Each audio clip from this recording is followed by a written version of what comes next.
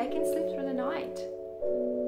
I've done it. My daughter slept through the night since she was 3 months old. Shh. We all struggle with putting your babies to sleep. I'm sure there are lots of mothers out there who are going crazy because we don't get any sleep, the babies don't get any sleep, we're cranky during the day, we go to bed cranky, we wake up cranky. Let's stop this. Let me tell you the techniques that actually worked for me. They definitely worked. It's not something that I read in a book. They tested, they tried, they tested.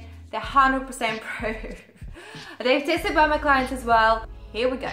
Do not co-sleep with your babies. I know they're very cute and you want to spend as much time as possible with them, but that ruins the sleeping routine for your baby, and they expect you to be there with them at sleep time all the time. So you're creating your problem by yourself and for you. Let's just not do it. Just don't co-sleep. The consistency is a key. I prefer putting my children to bed with a shower, brushing their teeth, putting their pajamas on, they read the stories, and the bedtime. They know exactly what is going to happen next, and they know what time. 9 o'clock in my house, my kids are much older, 9 o'clock in my house is lights off. The lights off, meaning time to go to sleep. This is not time to read a book. If they miss out on one single step, it doesn't really matter. 9 o'clock, the lights off, bedtime. But that's for my kids. My kids are like 11. So we are talking about the babies here. When my kids were little, this is for the nighttime, I used to put them to bed at 7:30. It was all depends on the routine that your family runs on. I love to have a dinner with my family and then putting the kids to bed, and then actually have some time to myself as well. From the day one, from the first bath, from the first cuddle with your baby, just remember that's a human being. This is not just a toy that you are going to put to bed and pick it up and play. Whatever you do now is going to set the tone for your parenting for the future, and the parenting is a very long time. So stay consistent. Before you even go into the labor, you have to think, what sort of parent I'm going to be, what kind of routine, how is my family functioning right now, what time do me and my partner go to bed, and that's the time you need to work around your family. Baby, you don't need to adjust to the baby. You don't need to change what you do just because you're having a baby. What you need to do, you need to adjust the baby routine that is work for you. So what I would suggest for anybody to do is to set up the routine that works for you. Let's say there is a special toy, there is a special pajamas, there is a special, just that's something special that you would like to do for your child. Here we go, the one trick that always works, no matter what.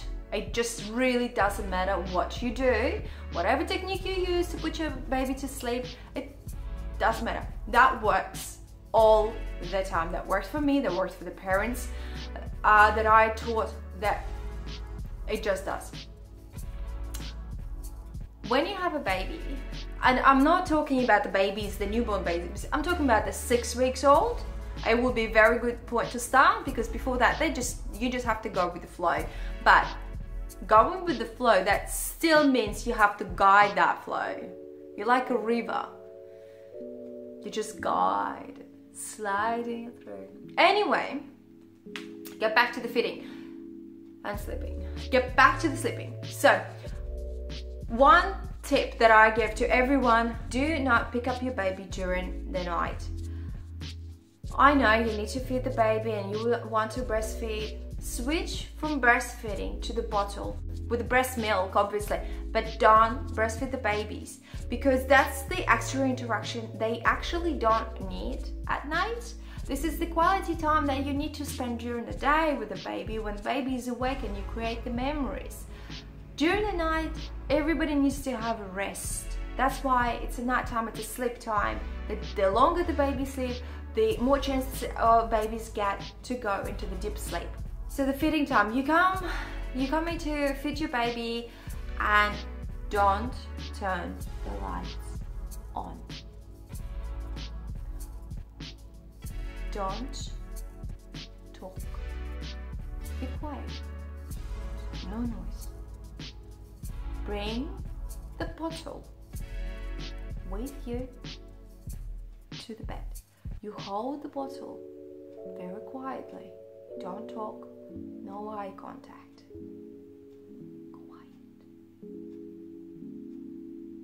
The most important thing of all, do not pick up your child from the crib or the cot. Anywhere your child will be sleeping, do not do that. At night time, take it more as a necessity rather than pleasure. It's not pleasant to be cranky during the day. It's not pleasant for your child to misunderstand, be misguided as well. Anyway, that's my techniques that worked for me, worked perfectly. Leave your comments below what works for you. If you disagree with anything that I said, I would like to know. If you agree, give me a thumbs up. See you next time. Bye.